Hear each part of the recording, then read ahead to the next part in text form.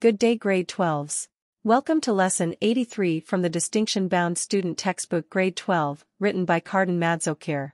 My name is Viola from the distinction-bound student.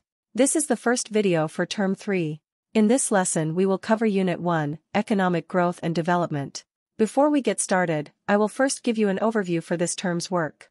The first module for term 3 is Economic Pursuits, which prepares you for paper 1 questions 1, 3, 4 and 6. Under this module, we have 3 topics, namely economic growth and development, industrial development policies of South Africa, and lastly economic and social performance indicators. This will be covered in 15 lessons. The second module for the term is contemporary economic issues of the day, which prepares you for paper 2 questions 1, 3, 4 and 6. This module also has 3 topics, namely inflation, tourism and environmental sustainability, which will also be covered in 15 lessons. So after the 30th lesson of the term, you will be ready for the trial exams in September and the final exam in November. Here at TDBS we believe that our textbooks give you enough information for you to get a distinction.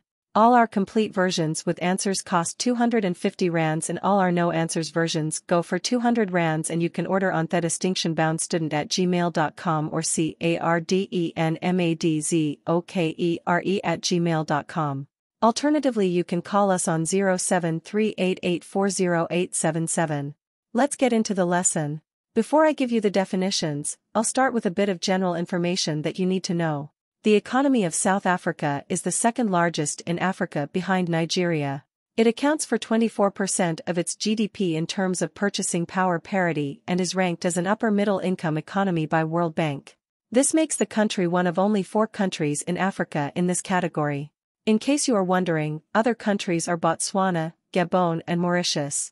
Since 1996, at the end of over 12 years of international sanctions, South Africa's GDP has almost tripled to $419 billion United States dollars as of 2021.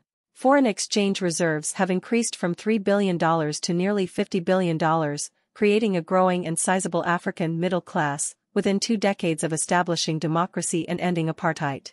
Now, what is economic growth? Do you think there is a difference between economic growth and economic development? Well, stay tuned in order for you to find out. Economic growth is defined as an increase in the production capacity of a country. It is an increase in the real value of production and income, and it is reflected by an increase in the value of real GDP.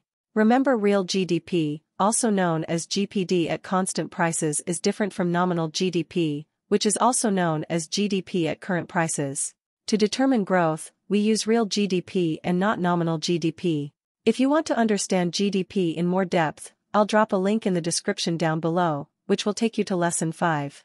Carden also did a separate video explaining the difference. I'll also link it down below. While you are down there checking the link, be sure to like and subscribe to our channel. That would mean a lot to us here at TDBS. Moving on, growth is usually calculated in real terms, that is, inflation-adjusted terms, which is done to eliminate the distorting effects of inflation on the price of goods and services produced. Now that we know what economic growth is, let's look at economic development. Economic development is defined as structural changes in the economy that can lead to an increase in the standard of living and an increase in the level of economic welfare of people. Economic development would result in a more equal distribution of wealth and income of people living in a country. It leads to better access to health care and education of the poor. I'm sure you can clearly see the difference between growth and development. Economic growth deals with things and economic development deals with people. Economic development policies are policy intervention endeavors that aim economic and social well-being of people, whereas economic growth policies focus on increasing the production capacity of goods and services.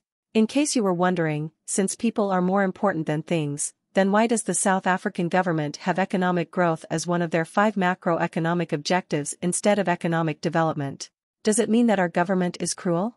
Well, with regards to this, they are not. Let me make it clear for you.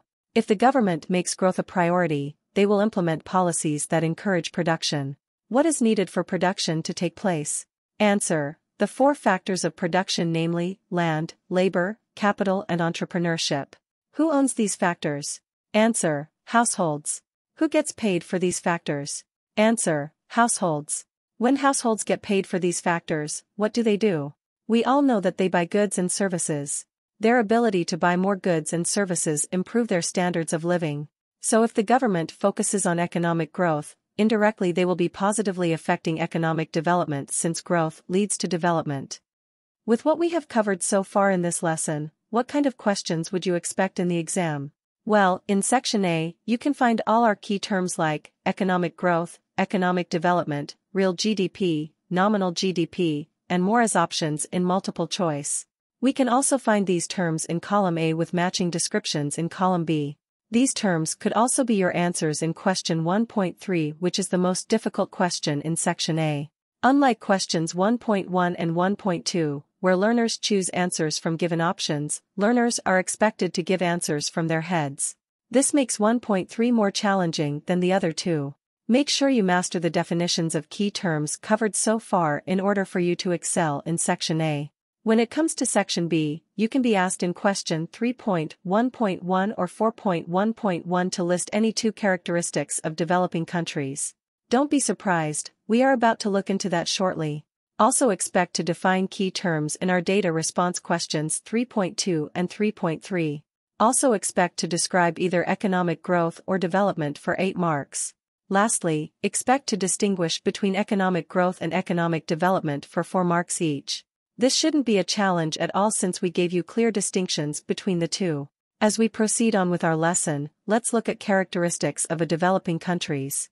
In Africa, we have developing countries, and South Africa is no exception. Here are the characteristics: low standards of living, high levels of unemployment, low levels of productivity, high birth rates, overpopulation, dependence on primary sector, or we can say agriculturally based economy, deficient infrastructure, high mortality rate, illiteracy, unskilled workforce, low social mobility, low per capita income, malnutrition, strong attachment to tradition, history of colonialism and more. Looking at these characteristics, you can clearly see that these issues are more common in developed or poor countries than they are in developed or rich countries. Lesson 87 will cover this in depth as we will look at the North-South divide. At the moment I can't drop a link to Lesson 87 since we haven't made that video yet.